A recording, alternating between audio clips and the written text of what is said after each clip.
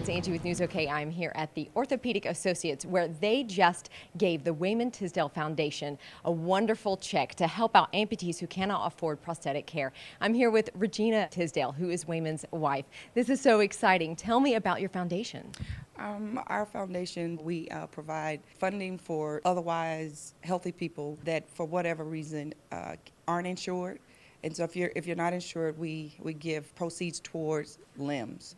Because it can be really expensive. It's very expensive, and until we went through that process, we weren't aware of it. But on one of our visits with Scott, we talked about it, and that's when we realized how pricey it could be. And Wayman thought, well, why don't we revamp our foundation so that we could help other amputees? So Orthopedic Associates did a golf tournament to help? They absolutely did. About how many people participated? We have about 80 players in the golf tournament, and we're looking for a title sponsor because we expect it to be bigger and better in the years to come. This year we teamed up with Regina Tisdale and the Wayman Tisdale Foundation to do the golf tournament to raise money. Today we'd like to present this check to Regina.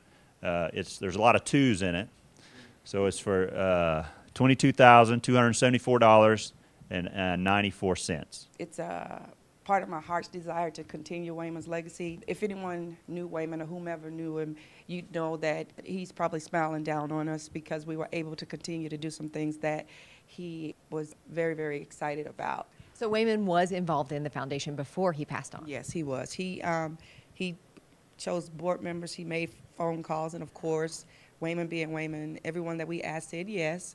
And, and so we still have all of those same people 3-4 years later. What we do is we help people that are without insurance at all. So I know there's different groups that'll give if you have some, but ours is for those that have none at all. So for those that are totally uninsured and that would otherwise not be able to have anything. How neat. So the check, obviously, for more than $22,000, that's going to help out a lot. That'll help quite a bit. We usually, what we try to do is help at least 4 people a year, and so this will actually help us with 4 or 5 recipients. At the golf tournament a couple of weeks back,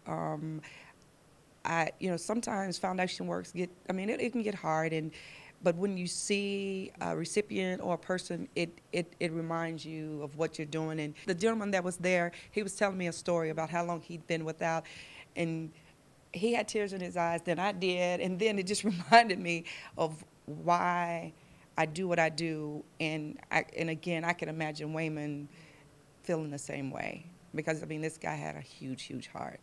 I know. Yeah. I know. That's incredible. So obviously, Wayman inspired a lot of people, and so I guess this foundation, you're hoping that continues. Absolutely, absolutely. It's just, again, a way to keep his legacy alive and keep his name alive, and it's, it's his personality to be able to give. That's so cool. Yeah. Very neat.